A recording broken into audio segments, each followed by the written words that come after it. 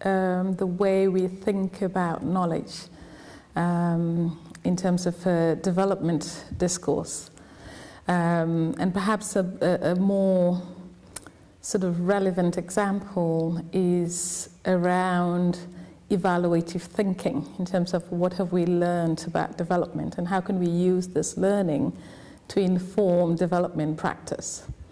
And I think that it seems to me that there is this gap between what we've learned about development and what we're able to apply in terms of how it needs to go. We're constantly talking about the importance of learning from people who perceived to be beneficiaries of development, but in the practice, their thinking about development doesn't seem to help us in terms of understanding what we need to do differently. So this whole notion of downward accountability seems to be largely theoretical. We're still not able to come full circle in terms of looking to these people and using their knowledge as a foundational knowledge for understanding development differently.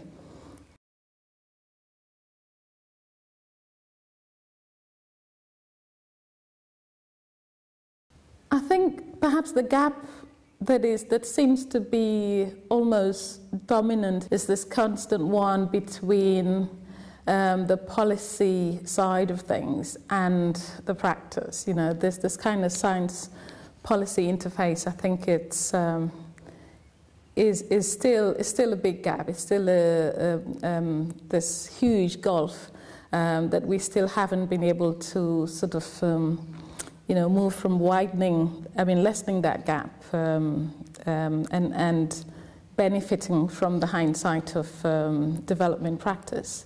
There is this implicit argument sometimes that science in itself is sufficient to address development problems. And in many ways, what I see sometimes is that science can be at least both a problem and a solution. In ways that science can sometimes heighten and amplify development inequalities, iniquities. So it's how do we not just sort of see science as the panacea, but move to other interpretations and aspects of development, in terms of social knowledge, practice, culture, as equally important in shaping our understanding of development practices. So I think that we need to find ways of getting cleverer, not just in looking for the scientific fix or the technological fix, but in understanding some of the complex interaction between society and nature.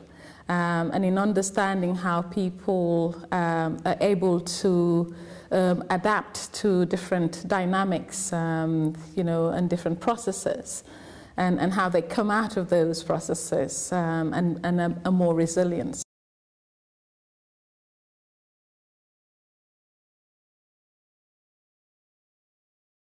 For me, the whole issue of agriculture. And it's in a way, I'm surprised still by this fact that, after talking a lot about agricultural intensification, issues around production, and sometimes even the failure of that, the failure of agricultural policies and systems, how we've come back full circle to that very notion of agricultural intensification as probably a way out.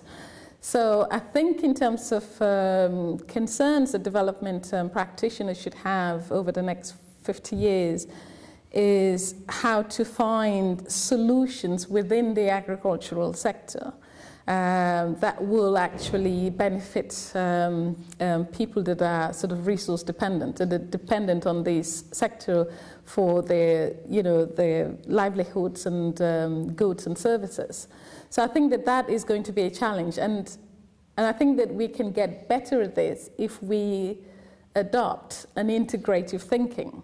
So that the benefit of doing this is that we're not just focusing on agriculture per se, but looking at the intersection between agriculture and water, agriculture and energy, and how we break these knowledge silos by integrating the three sectors and see how society can benefit from all of these sectors in a way that would address most of their economic, social and economic problems.